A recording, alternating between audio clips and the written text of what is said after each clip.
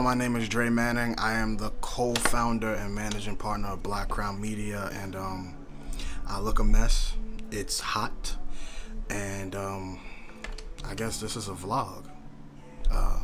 We're gonna talk about my journey through this process of, being a co-founder of a digital marketing and video production company, or a full-service digital marketing company, and yeah, hopefully I can share some inspiration with you guys. We're starting this journey a little late. I would have started back in October of 2019, but I just had, so much going on. So I guess let's get you up to speed. I'm bald-headed, by the way, too, guys. So if you notice, I got a little horseshoe going on. But anyway, yeah, entrepreneurship. I meet so many different people who say that they want to be entrepreneurs, they want to go into business for themselves, and I always wonder if they truly understand what that means. Give me 1 second, let me turn on this music. So I always wonder if they truly understand what that means. Like, what does it mean to be an entrepreneur, right? Because it's just this association with self-employment and what I think so many young entrepreneurs like myself fail to realize is that working for yourself means working, right? It's not just the glorification, right? There's no vanity in it, right? We see all of the Grant Cardones, the Gary V's, you name it, right? We see all of these guys who and women who decided that they were going to take a risk and make a living off of their own merit. And what that looks like to us is like, wow, if they can do it, I can do it. But what we fail to acknowledge at times is that there was a journey for these guys. Here we are in 2020, and we're watching their stories, and we're just like, oh my God, I can be just like this person. I knew I was on the right track. I've always had this mentality. I knew I could do it. But you got to really think about it. Like, what if their most successful years was the last 5 years, the last 3 years, the last 2 years? Leading up to that, it was just a constant and consistent hustle, right? And within that hustle, yes, there is struggle, right? Having the entrepreneurial gene or always having the business mindset, that doesn't necessarily mean that we all should jump into entrepreneurship. That doesn't mean that we all should own businesses. It could also mean that, hey, you can make a greater impact in other spaces and other institutions, right? It really makes me think and truly consider how I want to educate the people that's around me, and not let them get caught up in this whole idea that entrepreneurship is the key to freedom and success. It's not. It's really not designed for everyone, right? Because when I think of entrepreneurship, I'm thinking about what void am I filling? What impact am I making? Why is it important that I be the one to step into this role? It has absolutely nothing to do with the financial gains that we can experience in this space, but it has everything to do with the type of impact that we're making for the people that we are choosing to work with, the businesses that we are choosing to work with. Because entrepreneurship is not a calling, it is a choice. I'll say that one more time. Entrepreneurship is not a calling, it is a choice. You have to choose to take that leap of faith. You have to choose to jump out the plane without a parachute.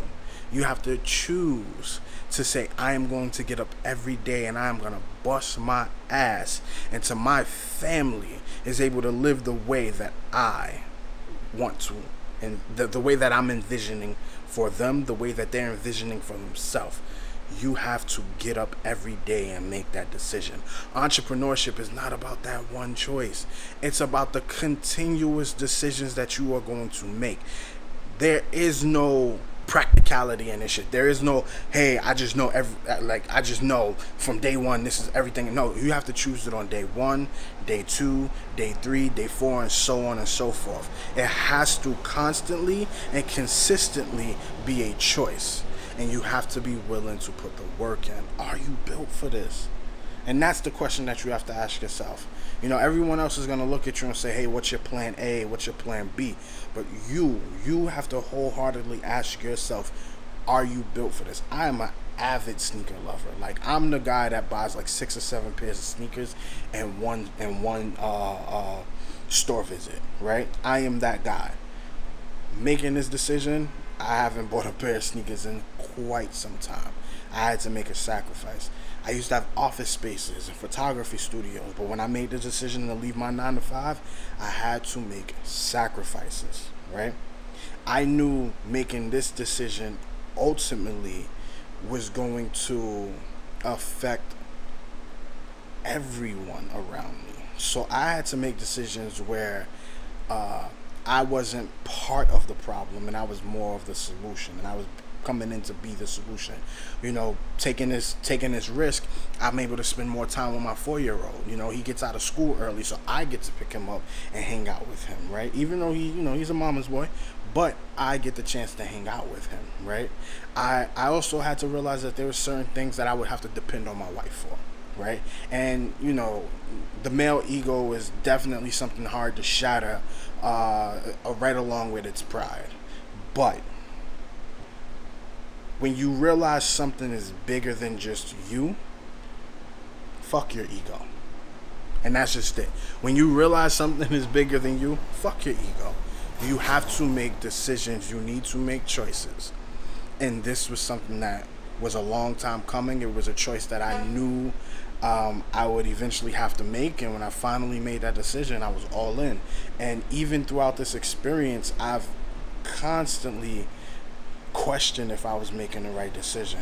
And then I get a phone call, or I get a meeting, or someone asks me to come in and consult with them, or someone's just asking me, hey, can I take you to lunch and can we grab a coffee?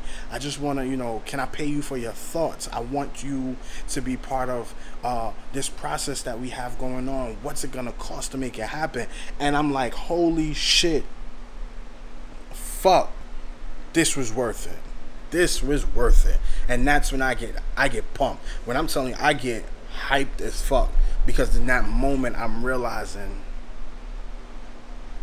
I'm still gonna question this at some point in time down the line if this was the right decision. But Jesus Christ, this was the right decision. And knowing that I have to constantly make this choice every single day, wake up and make the decision to continue to be an entrepreneur, to continue to run my own business, to continue to work with my partners, to continue to work with my clients, to continue to be a source of inspiration, not only for my children, but others as well, to continue to build out the foundation and the groundwork for a community of people that honestly look like me and don't believe that they can do this. I have to make that choice to continue. Like this, I am an able-bodied human being. I've never been to jail. I did like an overnight for like a ticket, but I've never been to prison. I've never had my life in danger to the point that I needed to relocate. I'm an able-bodied human being who was able to make decisions for himself, right?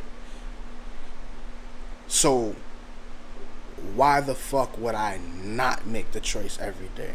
Now, again, going back to being human, I am definitely going to have moments where I'm just like, wow, I don't think this thing is for me. Or maybe I should just, go get a part-time and go get something. But we'll talk about that later on down the line. We'll talk about those steps that you take when you say, hey, I know I can make a living off of this. I know I can make a greater impact. Let's focus on that. When you make the decision to say, I know I can make a greater impact in this industry if I'm able to allocate all of my time into it, right? And that, again, that might not look like entrepreneurship. It might look like leadership in other institutions and other organizations. And that's where I don't want people to get things confused, right? Entrepreneurship does not, like having that entrepreneurship gene or having that leadership gene does not align with business ownership in no way, shape, or form. What it aligns with is leadership, right? And that can go into any space. But when you choose to become an entrepreneur or self-employed or business owner, you are making a decision to work for yourself, for your clients, for your employees, but you still are working for someone. Because if you're working for no one, then what are you working for? What impact are you making, right? This is not a calling. I truly believe that. This is not a calling. This is a decision. And it's one that you need to make every single day. Entrepreneurship is a decision, and it's one that you need to make every single day. Now, I think leadership is a calling, and that might be I might be contradicting myself. I think leadership is a calling. It's one that we run from, but we go headstrong into entrepreneurship and business ownership. Why? Because we see economic freedom. We see economic freedom, and that's what differentiates it from being a choice and a calling, because most people are doing it for economic freedom or economic freedom, right? They want to be able to build out a legacy, a financial legacy that sustains their lineage for the rest of their line, right? So yeah, I mean that shit. There goes my rant. Again, entrepreneurship it has its great sides, but we're gonna explore all of that, right? We're gonna explore the great sides. We're gonna explore the bad sides. We're gonna just be real with ourselves. I want to be as real with y'all as possible. I don't know who's even gonna watch this, right? I just know I need to, and I want to start documenting